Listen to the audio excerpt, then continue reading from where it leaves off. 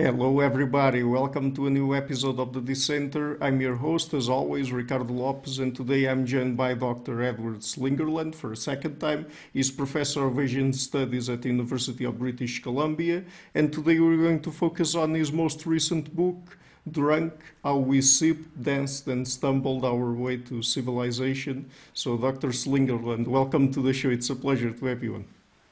Yeah, great. It's nice to be back. Okay, so let's perhaps start at the beginning. Do we know how long ago people started drinking alcohol? Yeah, a long time ago. Our primate lineage is adapted to alcohol consumption. So we're part of an ape lineage that probably around 10 million years ago developed enzymes that allowed us to break down alcohol that naturally occurs in fermenting fruit. So clearly we've been dealing with small quantities of alcohol for a long time. In terms of when people started seriously drinking, like when we started deliberately making alcoholic beverages, this probably preceded agriculture. So we're talking, 7,000, maybe 8,000 years ago. So we've got, the standard story about alcohol is that we mastered agriculture. And then as a side effect, we noticed that some of the grain that was left over would ferment if we left it for a while. And so alcohol followed agriculture is the standard story. And in the 1950s, it started to get challenged by advocates of what came to be known as the beer before bread hypothesis, who argued that in fact, it looks like hunter-gatherers were getting together and fermenting what beers and various types of wines, even before there was agriculture. And that in fact, agriculture, the primary motivation for agriculture, the first motivation may have been to get drunk, not to make bread. So people were gathering, early sites like Göbekli Tepe, we know were built by hunter-gatherers. They weren't settled agriculturalists. And there's no direct evidence of alcohol at that site, but there's a lot of suggestive indirect evidence. And in other places around the world, so for instance, the ancestor to modern corn, to modern maize that was cultivated in South America is not very good for making grain. Like if your goal was making tortillas or grain type things, this would not be a very appealing species. What it's great for is making chicha, which is a beer-like substance you can make that's now made out of maize. There's a lot of people arguing at work in South America that the impetus to start domesticating what became maize was to make chicha, not to make food. So people have been drinking for as long as they've been doing anything in an organized fashion, large scale. Yeah, that last bit is very interesting. So, was alcohol one of the factors behind the development of agriculture? Yeah, so that's the beer before bread. People are arguing that was the driver. So basically, people settled down to start seriously cultivating grains to make beer, essentially. And then they were also making bread and other things. And so it's actually the impetus to civilization was the drive to get intoxicated. So it may have just historically been the case that this was one of the early drivers of driving hunter-gatherers to agriculture. And then in the book, I'm arguing once they got there, once they started gathering in large groups and forming large-scale societies, alcohol and other chemical intoxicants were a tool that enabled them to manage this evolutionary transition in a more effective way. Because going from hunter-gatherer lifestyle to, even village level society, Neolithic village level society is a bit of a shock evolutionarily. It's a very different lifestyle than anything we ever had in our evolutionary history or our ancestors did. And so I'm arguing that alcohol and other chemical intoxicants were one of the tools that helped us to make that transition. But just to take a few steps back, during our evolutionary history, did we have access to any naturally occurring sources of alcohol? Yeah, absolutely. So that's why we have these enzymes. That's why our ape lineage is pre-adapted to being able to detoxify alcohol. And we share this with other species that eat fruit. So birds, there's a lot of other species that eat fruit that have the same enzymes. So, I mean, because alcohol is poisonous, right? So we seem to be in an ancestral lineage that adapted to eating fruit. And one of the hypotheses about humans in particular is that we come from a lineage that was adapted to eating rotten fruit. So once we left the trees and we were on the ground, we weren't getting the fruit at its optimal ripeness. So tree living primates were, and we were left having to deal with whatever fell to the ground was probably overripe. And the more ripe a piece of fruit gets, the higher the alcohol content. Mm-hmm. And so it seems pretty clear that we adapted to eating ripe and maybe overripe fruit on the jungle floor, stuff that's fallen down. And there are some primatologists, archaeologists who have argued that that was our real kind of killer adaptation that allowed us to outcompete the tree living primates. So yeah, we've had access to naturally occurring alcohol for a long time. Mm-hmm. But naturally occurring alcohol is what you get in a piece of overripe fruit is pretty low level of alcohol and not very much of it. Mm-hmm. So it really was a leap to start actually deliberately producing alcoholic beverages. Mm-hmm. So can we say that there are also other species that also like consuming alcohol? Yeah, no, there definitely are. Other primates will drink, if they get access to alcohol, they'll drink it. There's perhaps apocryphal stories of elephants breaking into stills and getting drunk and wildly trampling things. There's reasons to doubt that, just because elephants are so large, they would have to consume a just absolutely massive amount of alcohol. Clearly, some birds are attracted to alcohol. And then there's fruit flies, for instance, are very attracted to the smell of alcohol and seem, again, adapted to feeding on ripe or overripe fruit. And so their ecological niche is being able to handle and detoxify the alcohol because they're able then to take advantage of the calories. So there's lots of species who are attracted to alcohol and who will consume human alcoholic beverages if they happen to have access to it, but also overripe fruit that has alcohol in it. Mm-hmm. But is there any particular reason from an evolutionary perspective for us to like to consume alcohol? I mean, is it because it's high in calories or something like that? Yeah, it is high in calories. And so the standard theories about why we like alcohol, I think the dominant one has always been the hijack hypothesis. So alcohol just happens to hijack reward circuits in our brain that evolve for other reasons. And then alcohol is basically able to parasitize those reward circuits. That's, I think, the dominant theory has been that. So I call those in the book hijack theories. Mm-hmm. There are also mismatch theories. So these are theories that our taste for alcohol was adaptive at one point in the past, but it's not anymore.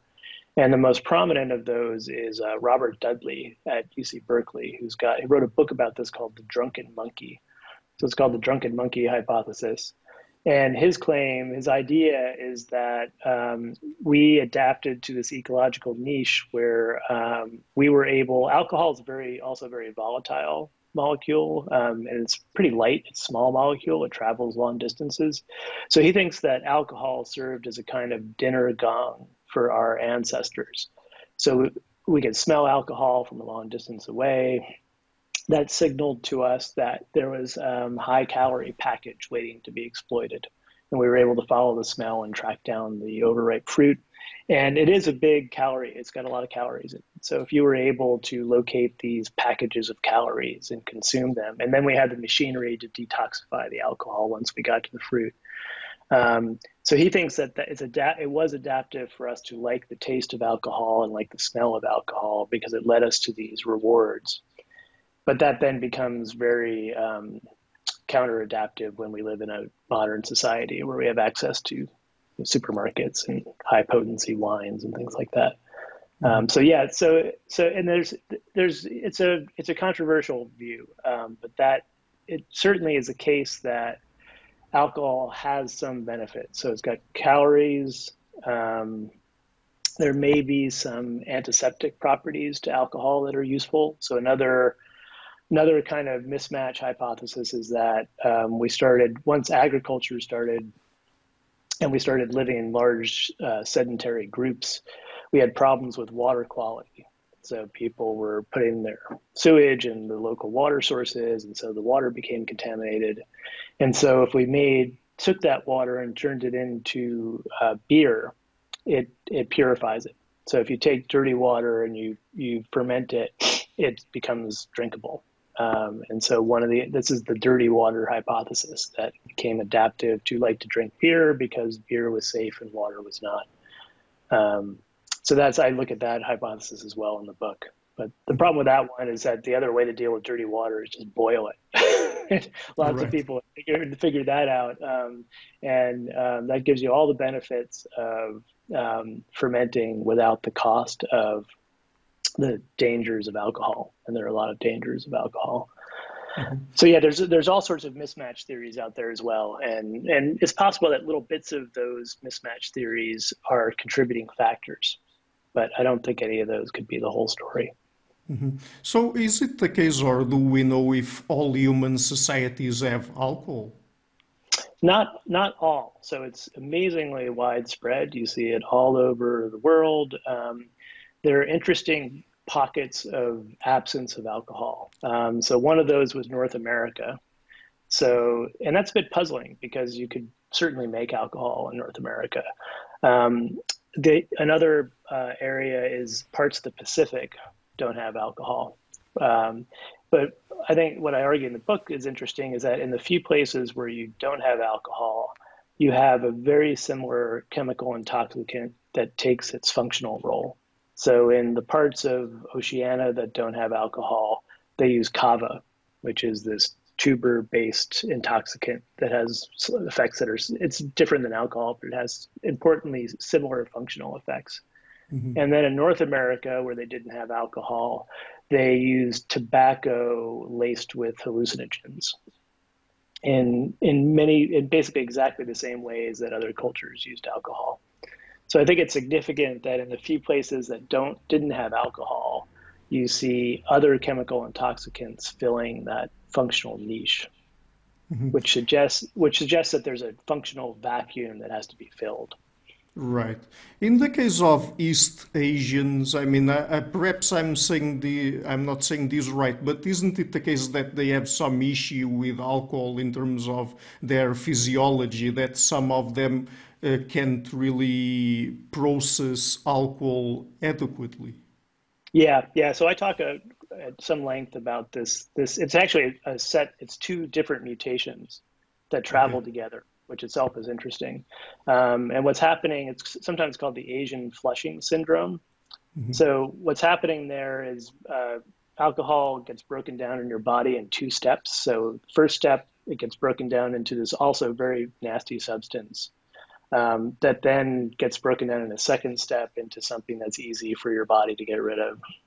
Right. What's happening with this set of mutations is that first enzyme is hyper efficient. So it's really good at breaking down alcohol into the second substance that's also quite toxic. But then their enzyme that breaks that down into acetic acid is not very functional. And so this intermediary substance builds up in the body. And that's what causes the flushing and the nausea and all these negative symptoms. So it's an interesting, and what's interesting is it's two different mutations. So there's got to be something going on for them to arise and stay together. And they've arisen independently in other parts of the world. So it's arisen independently in parts of Europe and the Middle East. Mm-hmm. So the reason I bring this up is because, this is when I'm arguing against the hijack theory. So the hijack theory is, alcohol is really costly, and it's all these negative effects, but what are we going to do? It hijacks these reward centers in the brain. The Asian flushing gene is basically the genetic solution to the problem of alcohol.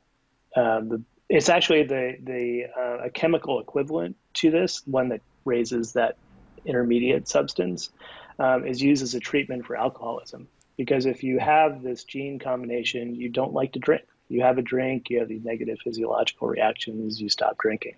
So if alcohol were an evolutionary mistake, this is the solution to that. This is the fix for that mistake. But what's interesting is this gene complex arose probably about 7,000 years ago, and probably not coincidentally around the same time that rice agriculture started. So it arose in Southeast Asia, in this on the coast in the Yangtze River Valley, very specific geographical region.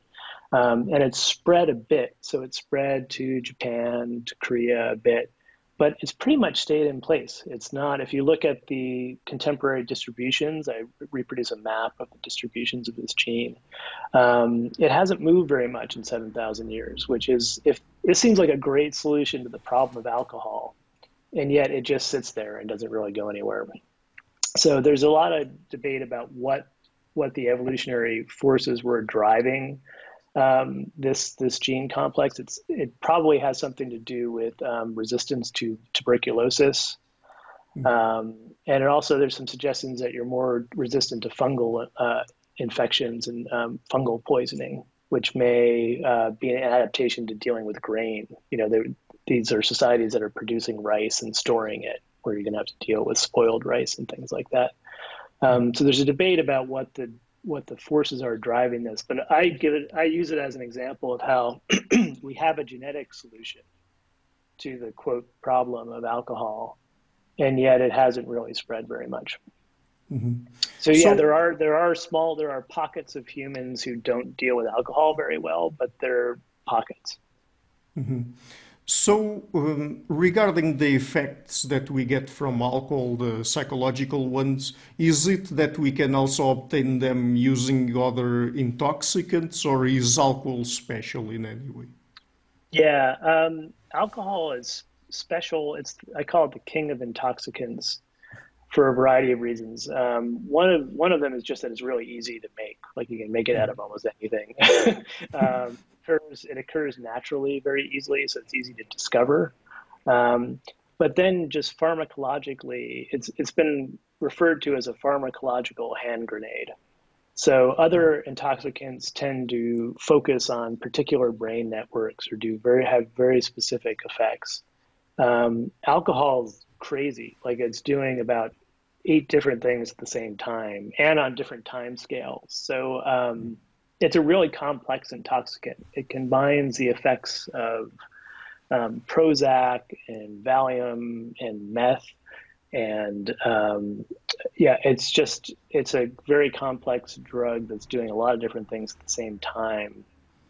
And that in itself seems to be functionally useful.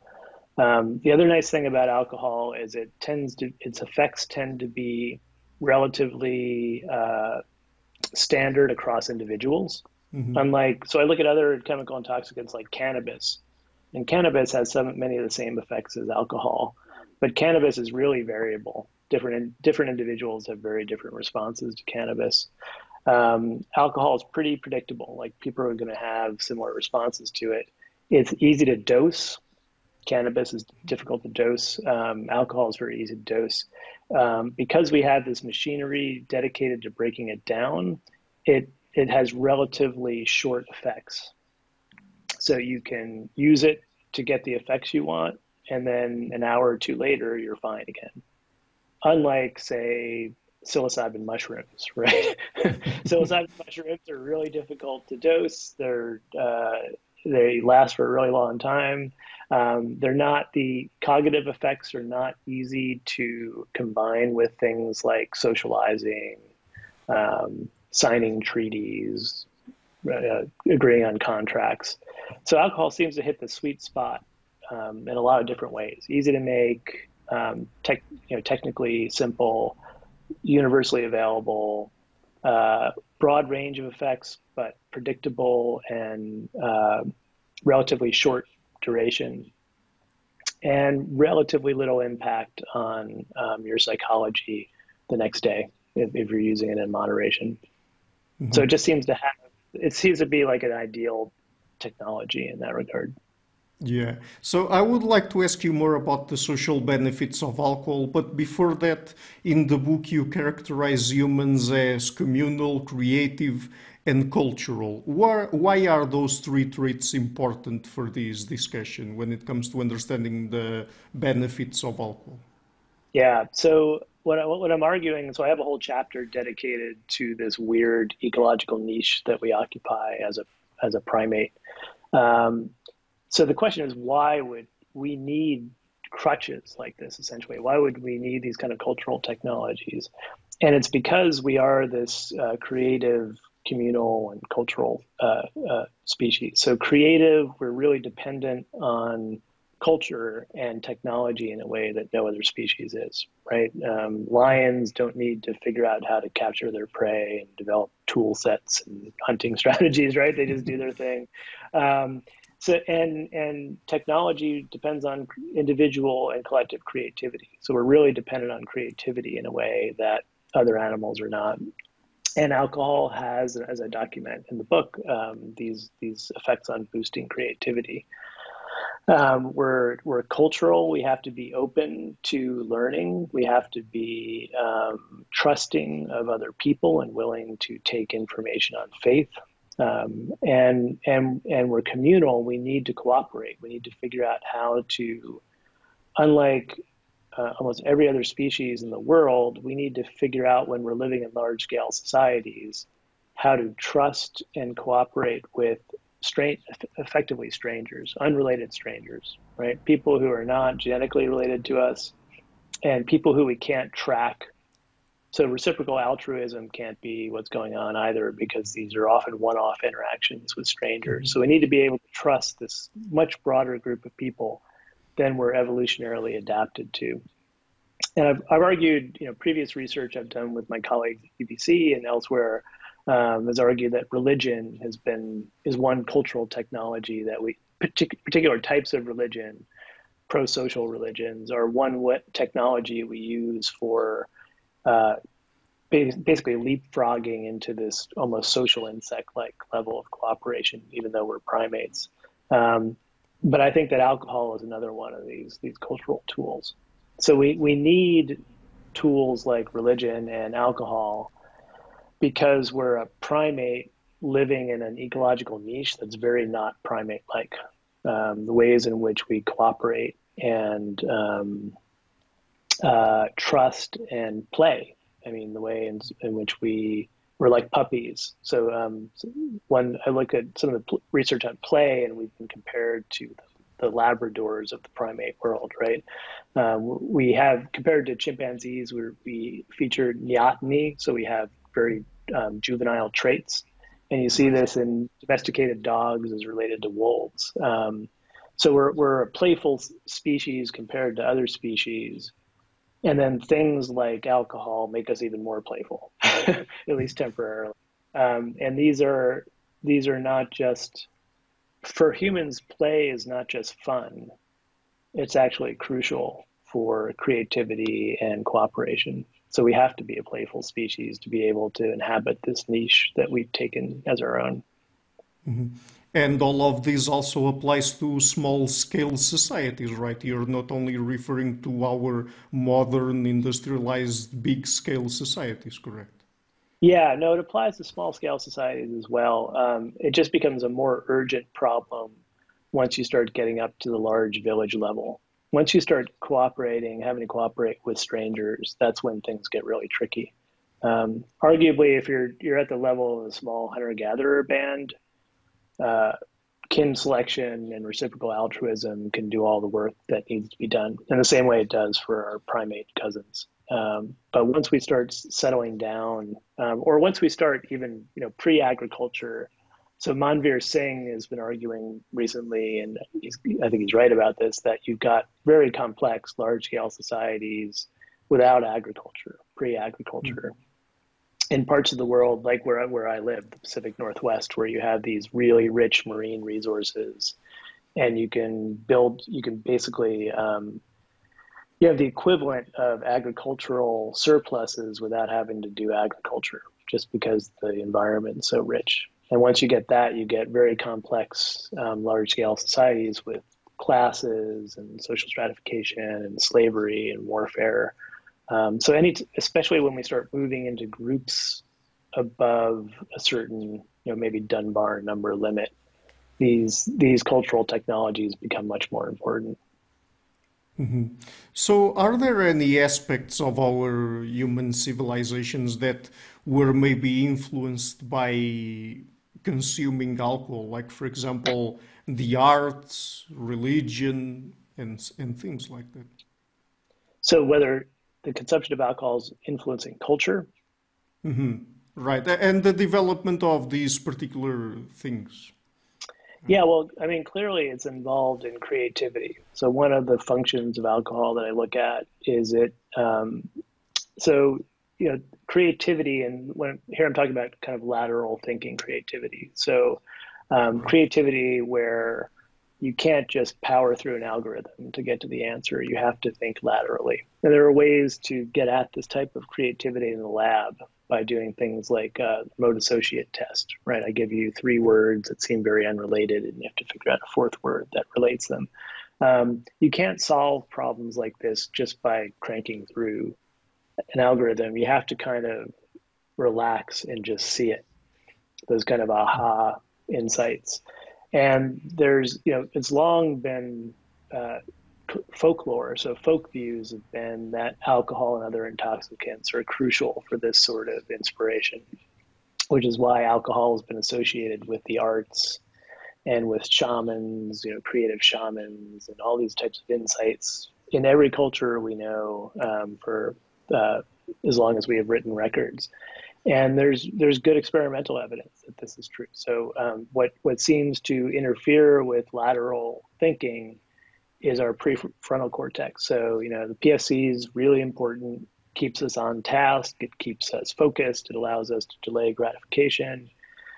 But it seems to be the enemy when we're faced with a lateral thinking task. The PFC is a problem, and you need to get rid of it somehow.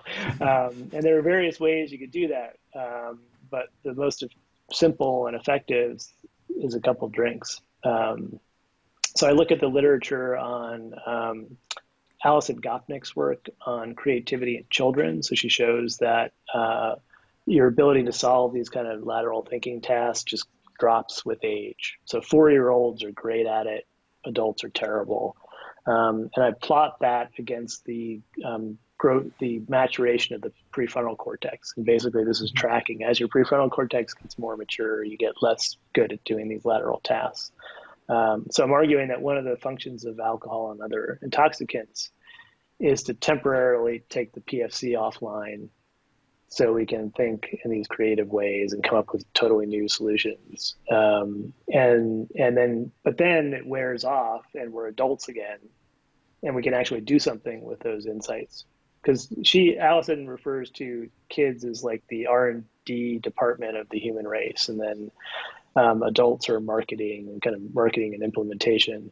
But I think 4-year-olds aren't really that useful. The kind of insights they have are not helpful. So I think what you really need is to temporarily become a 4-year-old for a little bit in certain ways. But then you come out of it and you're an adult, and the things that you were laterally thinking about are actually useful things, like technological problems or social problems you need to solve. So I think alcohol and other intoxicants have had a huge impact on just the advance of culture. So the way in which we've developed new technologies and new religious forms and art forms. But then also religion is often organized around chemical intoxication. And so one of the things I talk about in the book is the ways in which, a bit about the cognitive science of religion and evolutionary approaches to religion.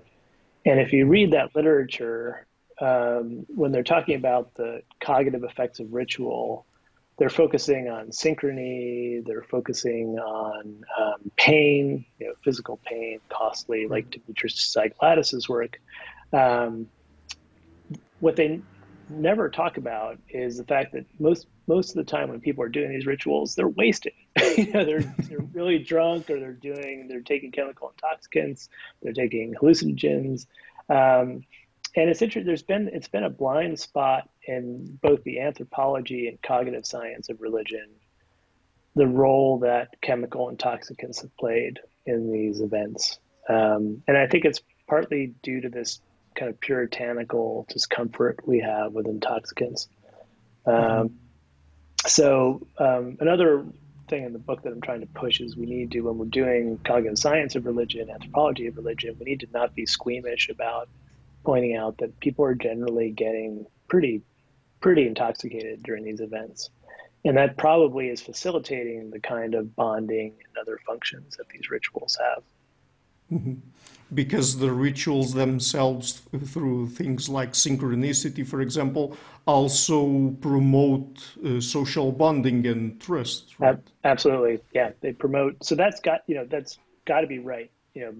Doing these things where you're chanting and doing things promotes in-group identification. There's good experimental evidence on that.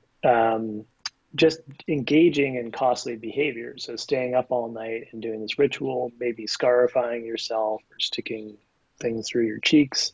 First of all, the pain is intoxicating, so that helps with the kind of group bonding. But then it's a costly signal, right? So, costly signaling theory, I'm saying that I really believe in this stuff, because why else would I stick this thing through my cheek and stay up all night dancing? So those are all things that we talk about and understand well. What I'm arguing is we also have to, all of this is being facilitated by this background consumption of chemical intoxicants, which is reinforcing the effects of these other things. Mm-hmm. And maybe making them possible, right? It's, painful things are less painful if you're anesthetized with a bit of alcohol. So. Right. And I think that in the book you also mentioned the examples of several high-tech companies in Silicon Valley where the programmers also resort to alcohol to become more creative, I think. Yeah. So actually the idea for this book probably started, this was 2012, I think. No, it must have been later than that, 2014 maybe. I was at CASBS, the Center for Advanced Studies at Stanford, and I did a talk. They had a talk series with the local Google campus, the Menlo Park Google campus. And I did a talk on Trying Not to Try, so my last trade book. And I, in passing, mentioned this study that showed that creativity peaked at around 0.08 blood alcohol content. So there's only one that I know of, one experimental study that directly measures the effect of alcohol on creativity, and it was this one study. And after the talk, the first question, the guy raised his hand. He said, "Have you ever heard about the Balmer peak?" And I hadn't, but this is supposedly I don't know if it's mythical, but Steve Ballmer, from Microsoft, legendary coder, apparently believed that his coding ability peaked at a certain blood alcohol content, very narrow blood alcohol content. And so he would keep himself hooked up to an alcoholic IV to just be at that blood alcohol content. And so that was a great example. And then after the talk, they took me on a tour of the campus, and the first place they took me, they were like, "You have to see this." And they took me to their whiskey room. So this was this room where they had an amazing, because I like single malt scotch, an amazing collection of rare single malt scotches, this whole wall full. And then, beanbag chairs and a foosball table and places to hang out. And they said that when they get stuck, when they're working on a problem and they need a lateral thinking breakthrough, instead of sitting at their computers and kind of banging their head against the wall, they go to this room and drink a little bit of scotch and maybe play a little foosball. And next thing you know, they start to have some new ideas and figure things out. And that's when I thought, I had known about this connection between creativity and alcohol from the Try Not to Try book, and the relationship between zhuangzi and being drunk on heaven. That's how it comes into Try Not to Try. But this tour of the Google campus made me think, wow, cultural groups are using this in a very intentional way to get past problems. In this case, a creativity problem. And so that's actually when I first started thinking seriously about writing this book. It seems like alcohol is being used as a tool in a very specific way. So yeah, organizations use it all the time. So in terms of all of these benefits we're talking about, particularly from a social perspective, we get them by drinking small to moderate quantities of alcohol, or does it also happen with large quantities?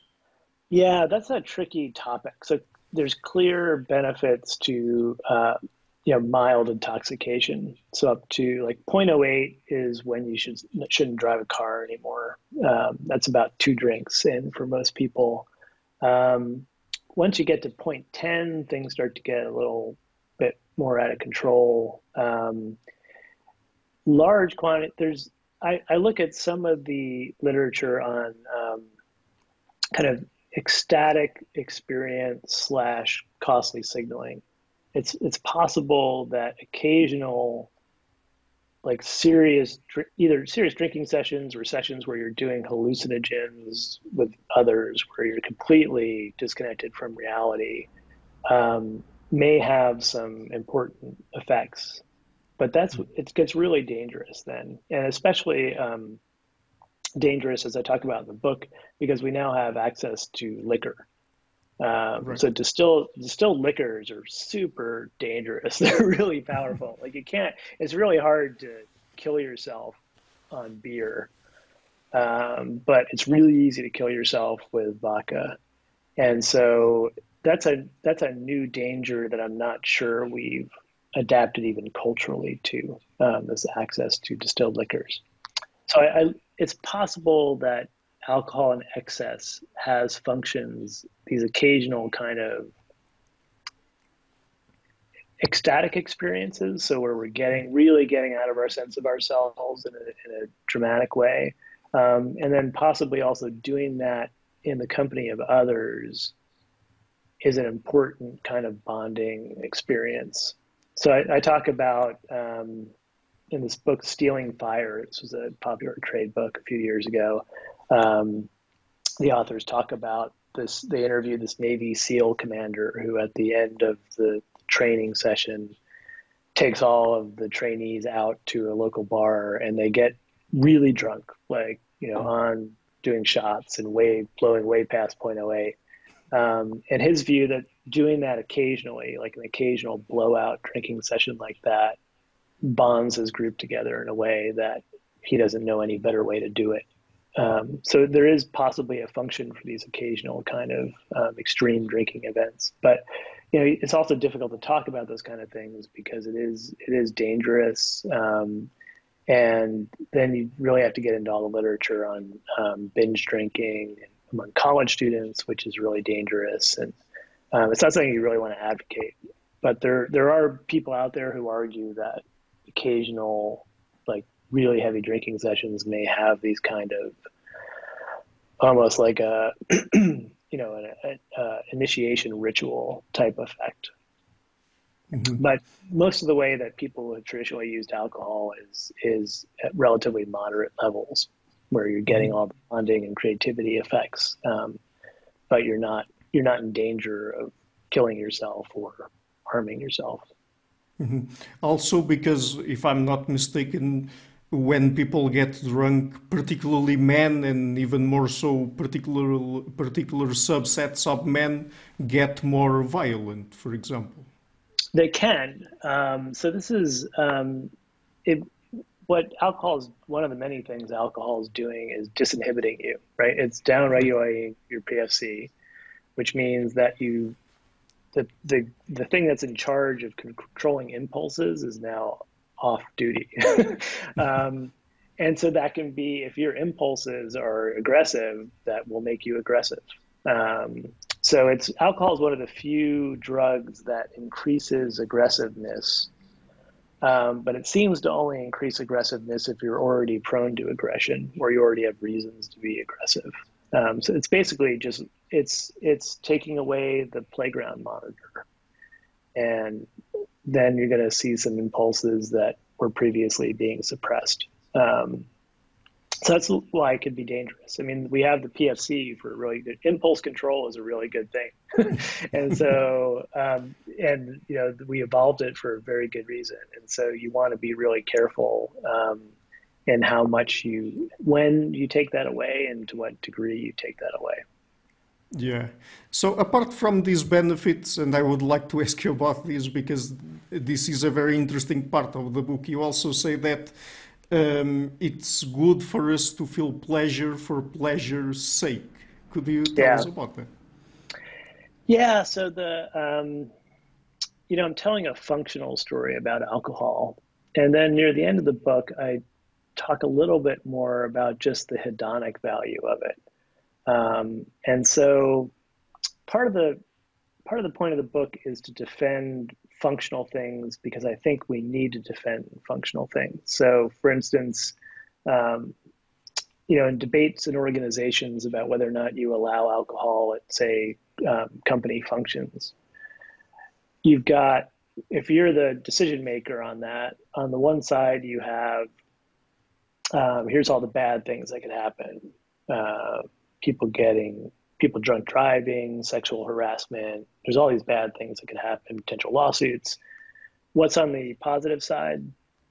Fun, right? That's it. And so if it's all these costs versus fun's going to almost always lose. And so I think it's important to point out that on the other side, it's not just fun.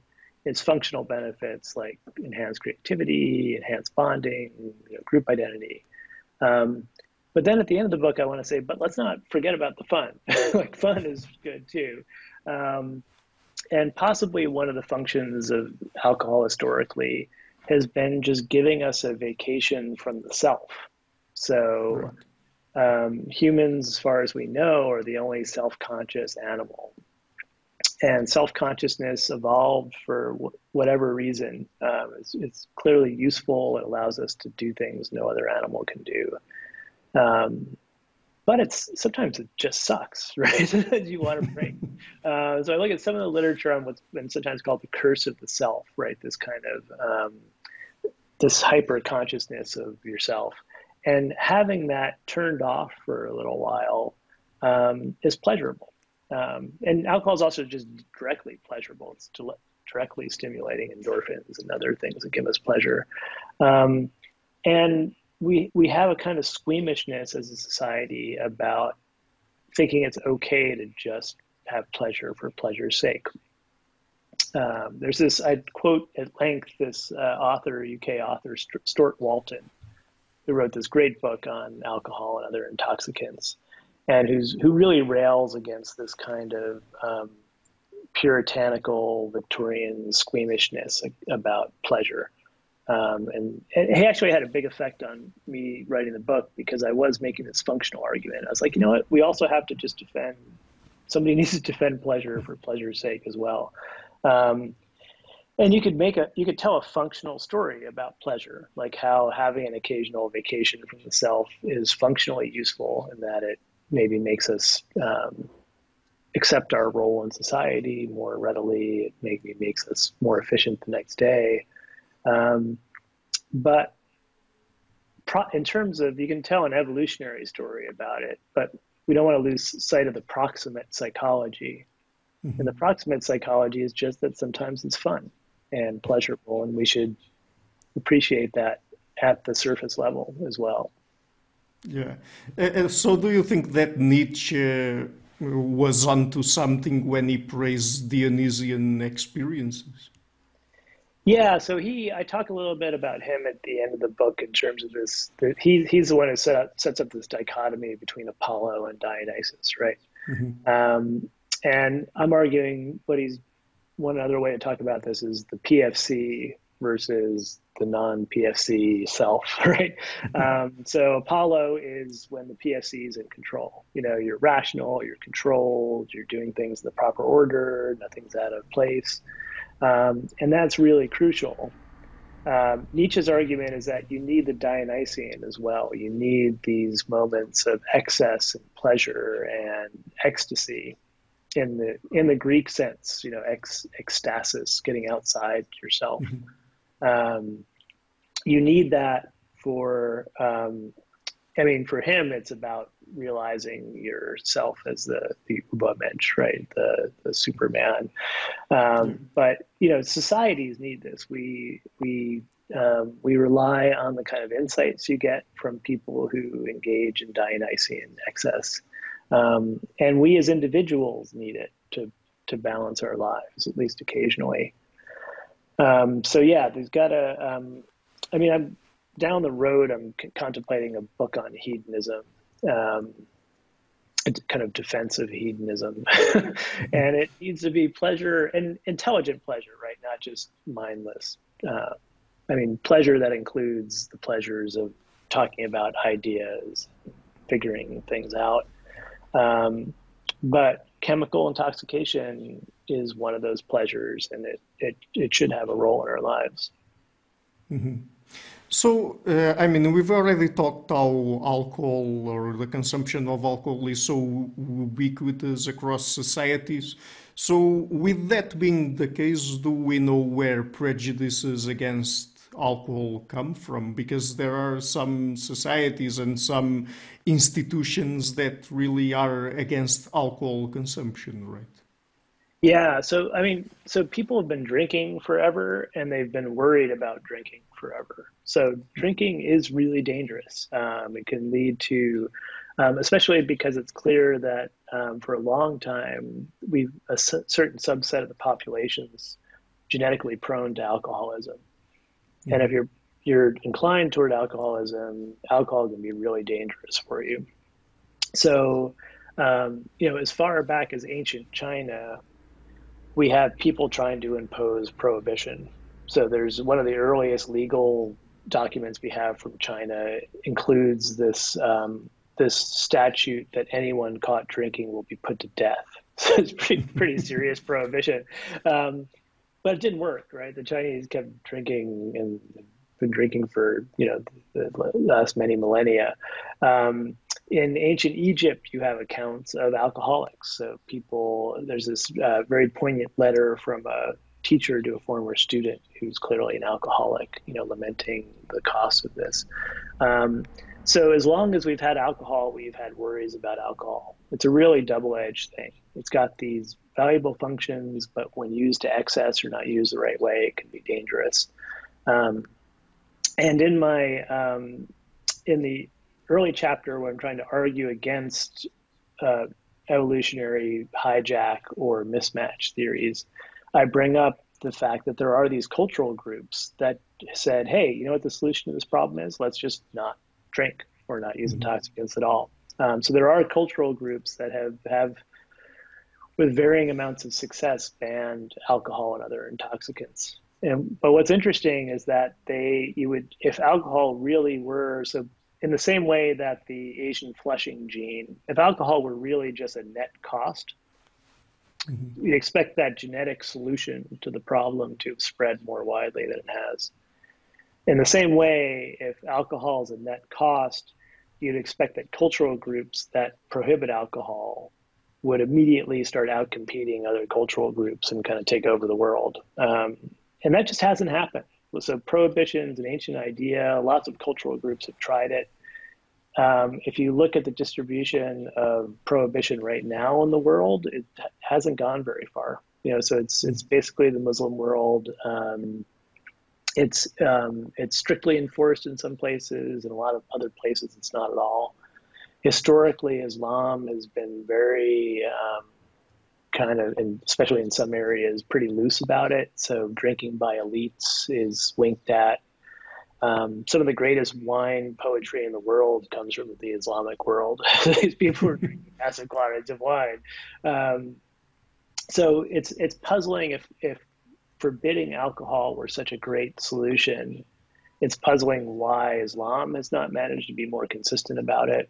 And it's puzzling why it hasn't, because it has been much more consistent about this than, say, Christianity, why it hasn't immediately started out competing other groups. And so in the book, I talk about this encounter where this Islamic envoy is going to going up the Volga River to meet with a group that's recently converted to Islam. And it seems to be, the caliph wanting to check up on these people and make sure they're really doing what they're supposed to be doing. And he, along the way, meets this group of Vikings. So you have this encounter between these two cultural groups, one of whom, at least at the time, is very much prohibitionist, no alcohol, no chemical intoxicants. And he writes with horror about the Vikings, how drunk they get. They get so drunk they'd fall asleep around the fire.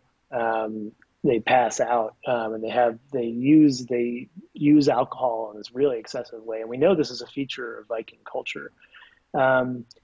You'd expect that, and this is in the 700s AD.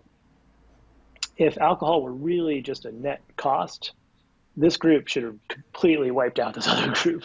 And yet it didn't. Like, the Vikings were pretty successful. They dominated vast swaths of Northern Europe for a long time. They went to the Americas. If you want to talk about successful cultural groups, one of the ones that would pop into mind is the Vikings. And yet they used alcohol in this really extreme way. So yeah, there have been anti-alcohol groups, and people have tried prohibition. It's been difficult to impose, and those groups, again, haven't been as successful as you would predict if alcohol didn't have some countervailing positive functions in addition to its obvious costs, right? Mm-hmm. Right, and taking into account all of those benefits we've been talking about, and also the fact that nowadays we have easy access to large quantities of alcohol, would you say that using alcohol in modern industrialized societies is a net positive or a net negative? Yeah, that's trickier. I think it's obviously been adaptive in our evolutionary history and recently, in historical times. As I talked about in the last chapter, there's two relatively new developments that make alcohol a lot more dangerous and might change that balance between cost and benefit. And one of them is distillation, right? So for most of our history with alcohol, it's been in the form of beers and wines. And you can't, in natural fermentation, you can't get above about 16% alcohol by volume, because that's when the yeast start to shut down from the alcohol. So there's been a ceiling on how strong beverages could get. The way around that is distillation. So you boil a wine or a beer, capture the alcohol, cool it down, and you can't get 100%, but you get pretty pure alcohol that way. And we've understood the principles of distillation for a really long time. So Aristotle wrote about it, but it actually is technologically really difficult to pull off. It requires mastering a bunch of different technologies that all have to come together. And so we didn't have distillation on a large scale until, in evolutionary terms, yesterday, basically. So probably in China, maybe the 13th century. China was probably the first, so probably around the 13th century in China. And then not until really 16th to 18th century in Europe, which sounds like a long time ago when you're not thinking in evolutionary terms. But, it's basically yesterday. I give a timeline where I show here's where 10 million years ago our ancestors adapted to consuming alcohol. Here's where people start making alcohol. Let's expand that. Here's when we start making alcohol. And this little blip at the end is where we suddenly discover distilled liquors. So that's new. And liquors are just really, so you're going from, at most of our history, we've been drinking 2 to 3% ABV beers. And if we've had access to fruit wine, we can maybe get up to 8, 9%. It's really only with these new yeast strains we've developed that you can get like these Aussie Syrahs, these wines that get up to 16, sometimes hit 17% ABV. But if you're making a leap from a 2 to 3% alcohol beer to a 94% alcohol vodka, that's really a big leap. And then distilled liquors can preserve well. They're easy to store. They last for a long time. You can accumulate them. You can trade them. I think they're game changers in a way. They make alcohol a lot more accessible in really potent forms, and they make it more dangerous. So that's one new thing. And then the other, that's the distillation problem. The Right. other new problem of modernity is isolation. So as long as people have been using alcohol, they've been using it communally. So it's a very rare society where you would have private access to alcohol. Alcohol was brewed communally and it was served and consumed communally. And that means you're always doing it in a communal ritual context. And there are all these clever ritual tricks that people have independently come, it's convergent cultural evolution. They've independently come up with this around the world for moderating consumption. So at a Greek symposium, the symposiarch, the head of the symposium, was in charge of, they would water down their wine. So he was in charge of mixing the water and the wine. And he could do that in different proportions depending on if he thought people should get more drunk or less drunk. He was in charge of making the toasts, and so you don't drink until there's a toast. Same thing in Chinese banquet rituals. You don't, and this is true today. You don't drink. You're not just sitting there drinking at will.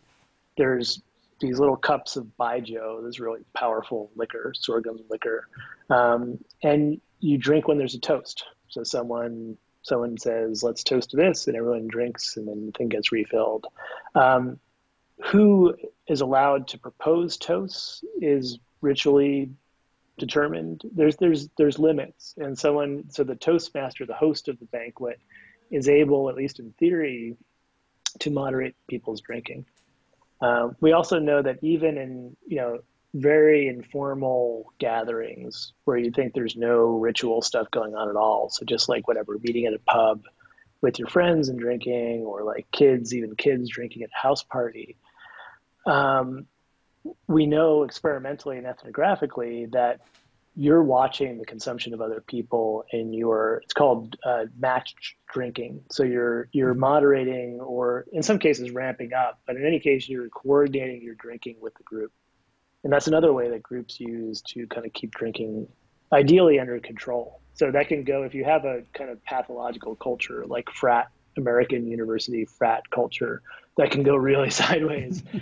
People could end up matching up in a way that's really unhelpful. But usually the way it works is it keeps people moderate. Everyone stays at the same level of inebriation.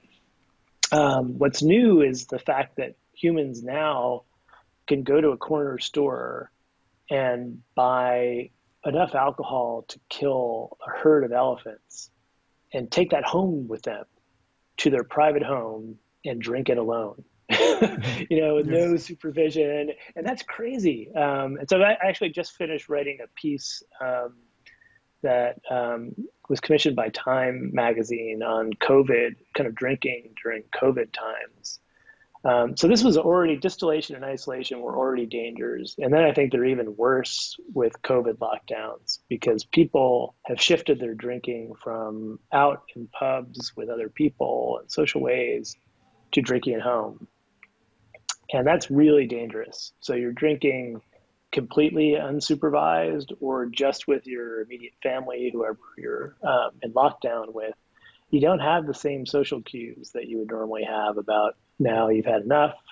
Maybe, the disapproving look from your mother-in-law as you pour yourself another glass of wine and you say, okay, maybe I'll just stick with what I got now, right? All that's gone. And so people are now drinking. It looks more like these studies of rats and stress and alcohol, where they're given feeding tubes and they can just drink as much alcohol as they want from the feeding tube. Right. That doesn't go very well. And it's because we're not evolutionarily adapted to unlimited amounts of distilled liquors that we can drink at will with no social limits. And that's where we find ourselves now, especially in lockdown. And that's dangerous. So I'm open to the possibility that certainly in COVID times, alcohol may be dangerous. But also, if we're consuming alcohol, we're consuming distilled liquors, and we're doing so in ways that are not communal. Mm-hmm. That's dangerous, I think. Right. And so, I was just going to ask you. So Do we know of any good alternatives to alcohol? Because, I mean, other intoxicants or perhaps other social activities we can participate in to get the same positive effects without the negatives?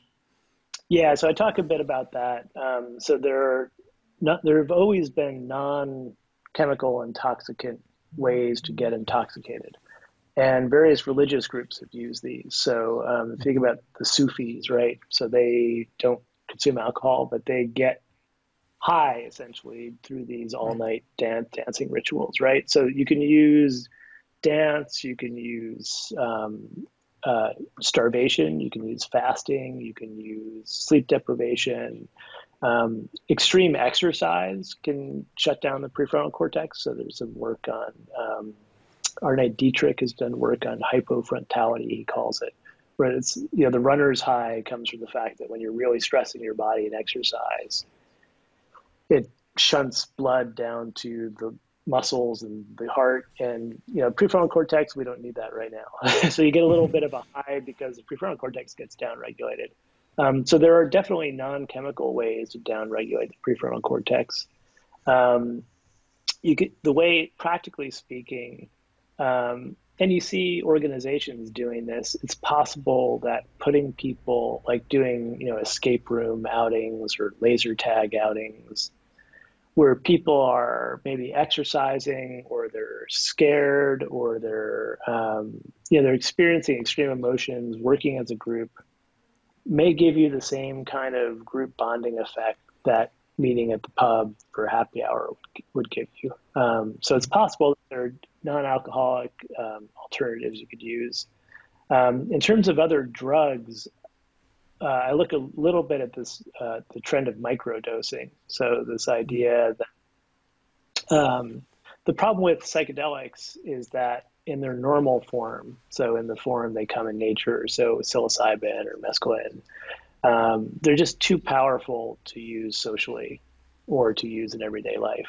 They just completely disconnect you from reality.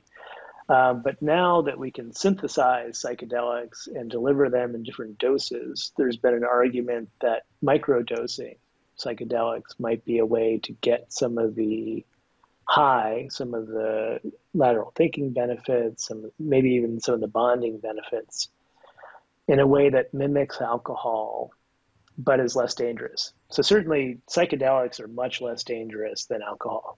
Alcohol is it's super addictive. It's physiologically costly. It really imposes damage on your liver.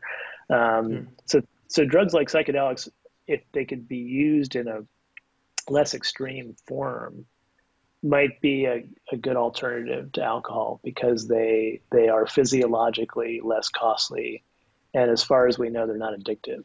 So there's no problems with addiction when it comes to psychedelics. Right. So one last question that I have here. With all of that in mind, how do you think we should communicate about alcohol consumption, particularly to young people? Because these are some of the people who are most prone to abusing alcohol consumption, I guess. Yeah, that's a very real live issue for me because I have a 14-year-old daughter. So she's entering into those ages where this becomes an issue. So one of the things I argue in the book in terms of mitigating the dangers of alcohol is emulating Southern drinking cultures versus Northern drinking cultures. So this is referring to Europe, but Northern European cultures tend to be binge drinking cultures. They tend to drink distilled liquors. Alcohol is not well integrated into daily life. It's something you do on the weekends and you do it to excess and you drink to get drunk. It's really extreme drinking. Right. It's taboo. It's something adults do and kids don't do. Southern drinking cultures like Italy or Spain or Portugal, I imagine, tend to be more wine-based or beer-based. Drinking is part of everyday life. It's just what you do at meal times. Yeah. It's done in smaller amounts. It's introduced to children at an early age. So kids. So my ex-wife is half Italian, and my daughter grew up going to Italy every year. And our Italian relatives, you drink wine at meals. Kids get wine watered down when they're young. As they get older, they can sip a bit of wine with a meal. I argue in the book that this teaches kids that alcohol is a normal part of life. There's nothing special about it. There's nothing taboo about it. It's kind of just part of a well-rounded life. It's got this role to play. And there's some evidence that if you train kids that way, or they grow up in a culture like that, they're less prone to alcoholism. So Southern drinking cultures have much lower rates of alcoholism, even though you would presume the genetic propensity is there just as much as it is elsewhere. It doesn't come out because you don't drink to excess there.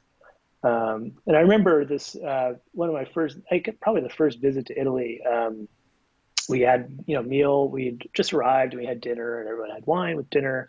And then everyone's going to bed and I poured myself a glass of wine to take with me to the bedroom because I was going to read. And it was really good wine. I was living in Canada at the time. I actually get access to really good Italian wine.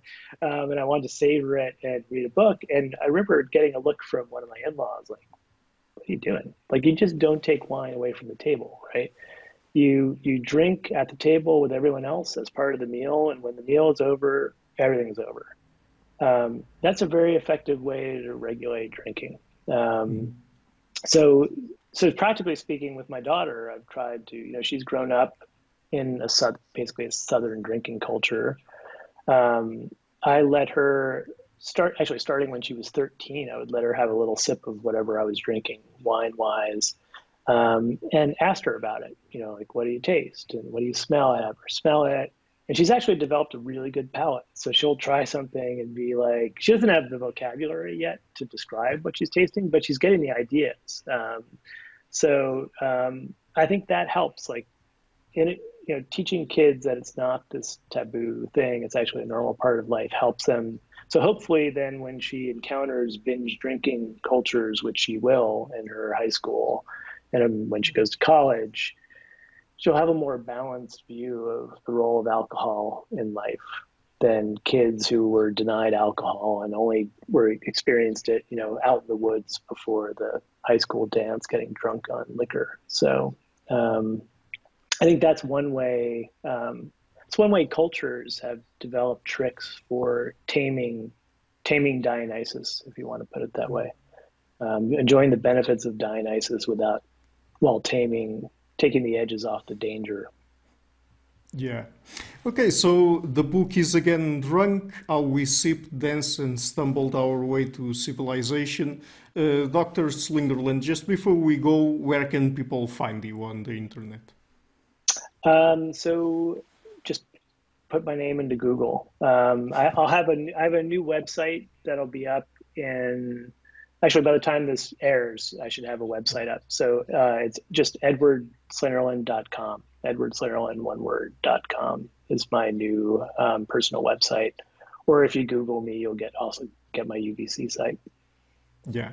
Okay, so Dr. Slingerland, thank you for writing the book. It was a real good read, and thank you for coming on the show again. Yeah, thanks for having me. It's a lot of fun. Hello everybody, thank you for watching this interview until the end. So it is thanks to people like you that the show has been running for such a long time, more than 3 years now, and I would like to ask you to please pay a visit to my Patreon page and to consider making a pledge there. If you prefer PayPal, you can also find links to it in the description box of the interview. Otherwise, and if you like what I'm doing, please share the interview, leave a like, hit the subscription button, and comment on it. This show is brought to you by Enlights, Learning and Development Done Differently. Check their website at enlights.com. I would also like to give a huge thank you to my main patrons and PayPal supporters, Karin Litska, Anne Blanchett, Pererga Larsen, Lau Guerrero, Francis Ford, Hans Frederick Sunder, Ricardo Vladimiro, Craig Healy, Adam Kessel, Olaf Alex, Jonathan Wiesel, Jacob Klinkby, Matthew Whitting, Bernardo Wolf, Tim Hollis, Henrik Alenius, John Connors, Paulina Barron, Philip Force Connolly, Jerry Mueller, Herbert Gintis, Rutger Bosch, Bo Weingart, Becker, Neuberger, Goldstein, Dan Demetrio, Robert Windecker, Rui Inácio, Arthur Coe, Zup, Marco Neves, Colin Holbrook, Susan Pinker, Thomas Trumbull, Bernardo Seixas, Pablo Santurbano, Simon Columbus, Jorge Espinha, Phil Kavanagh, Corey Clark, Mark Blythe, Roberto Inguanzo, Michael Stormir, Eric Neumann, Samuel Andreev, Tiago Nunes, Bernard Hughney, Alexander Dunbauer, Omari Hickson, Fergal Cusson, Evan Bodrenko, Ala Herzog, Don Ross, Jonathan Librand, Oslam Bullitt, Nathan Nguyen, Stanton T, Samuel Correa, Eric Hines, Mark Smith, J.W., João Eira, Tom Hummel, David Sloan Wilson, Yacila Dez Araújo, Eden Solon, Romain Roach, Dmitry Grigoriev, Diego Londoño Correa, Tom Roth, Yannick Punter, Adana Rusmani, Charlotte Bliss, Miran B, Nicole Barbaro, Adam Hunt, Pavel Ostazewski, Max Bailby, Nelek Bach, Catherine and Patrick Tobin, Al Ortiz, Guy Madison, Gary G. Allman, my producers, Isar Webb, Jim Frank, Lucas Stafiniak, Ian Gilligan, Sergio Codriano, Luís Caetano, Tom Vanagdam, Curtis Dixon, João Linhares, Benedict Mueller, Vega Guidi, Sardas France, and Niruban Balachandran, and my executive producers, Michelle Rugieski, Rosie, James Pratt, and Matthew Lavender. Thank you for all.